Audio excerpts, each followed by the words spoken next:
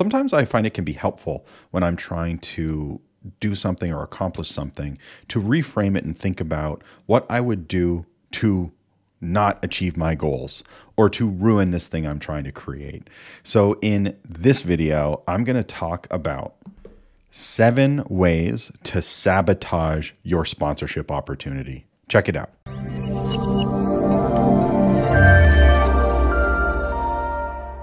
Welcome back to the Sponsorship Collective YouTube channel.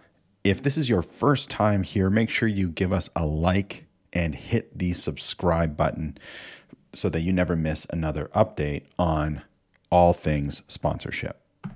The number one way to completely sabotage your sponsorship opportunity is to send a sponsorship proposal too soon. When is the right time to send a proposal? After you have had at least one proper discovery call with a sponsor. So if you are sending sponsorship packages by email to people you don't know, you haven't met, you haven't spoken to, you are in fact sabotaging your efforts, not supporting them. The later in the process you can send a sponsorship proposal, the better. I like to send a proposal after one full meeting, and then I deliver a draft proposal while in a second meeting with my sponsors. After all, if you haven't met with your potential sponsor, how do you know what to propose? The other outstanding way that I would sabotage my sponsorship opportunity if I were trying to ruin it or prevent its success, I would create a tiered sponsorship package like gold, silver, bronze, and I would send that to sponsors making a whole bunch of assumptions of how many logos they want, how many e-blasts they want, and what they consider to be important. Tiered sponsorship packages, gold, silver, bronze, or whatever you want to call them, are the mark of the amateur. Sponsors don't want to work with amateurs. They want to work with professionals. So if I wanted to sabotage my sponsorship efforts, I would create a gold, silver, bronze package, and I would send it to people I've never met. Another great way to sabotage your sponsorship efforts are to overestimate what you can deliver and how much audience you can bring into your property. In other words, if you are assuming that you can bring in hundreds of thousands of people, or assuming that once people hear about how great your opportunity is, it will for sure be a success, then you are on the path to sabotage your sponsorship opportunity and you're entering the realm of significant risk. Remember, sponsors are not investors. They're not trying to get in on the ground level of some amazing new thing that you're building. Sponsors are marketers. They want guaranteed return on investment. And if you can't provide that, they will simply go to another vehicle, another form of marketing, and get their guaranteed ROI there. A great way to sabotage your opportunity is to overestimate your delivery capabilities.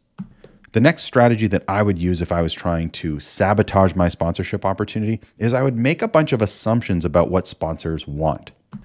I would assume that every sponsor wants brand awareness and logo placement and e-blasts. And I would assume that they want to bundle these things together in a particular way. And I would send that over to them, letting them know what assumptions I've made on their behalf. In other words, if I wanted to sabotage my sponsorship opportunity, instead of talking to my sponsors, I would assume what they want. I would make assumptions on their behalf, and I would tell them what they want. Another great strategy for sabotaging your opportunity is to leave sponsors in the dark. I wouldn't communicate with them as to when I need their assets. I wouldn't communicate with them as to how our planning is going. I wouldn't send them a fulfillment report. I wouldn't send them a valuation of the things they purchased from us. I wouldn't send them proof that we delivered. If I wanted to sabotage my sponsorship opportunity, I would under-communicate, leave my sponsors guessing, and completely leave them in the dark. The next great way to sabotage a sponsorship program is to take on a controversial partner. Now, by controversial, I don't mean a partner that says controversial things or does controversial things. I mean someone who's controversial to your audience.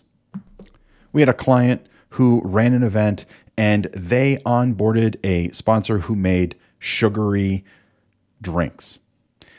It was a soda company. Now, there is nothing inherently controversial about this type of a sponsor.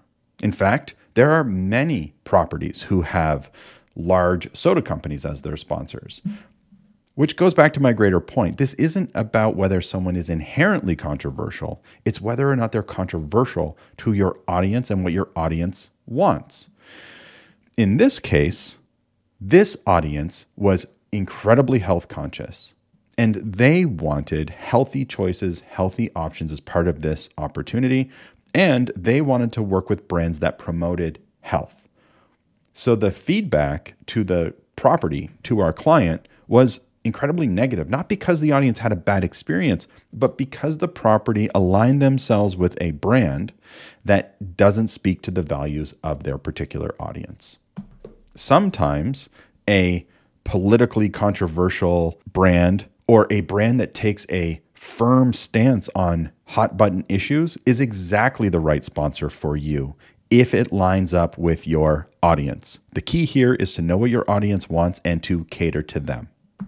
And then the last thing that I would make sure I did if I wanted to completely sabotage my sponsorship opportunity is I would fail to deliver.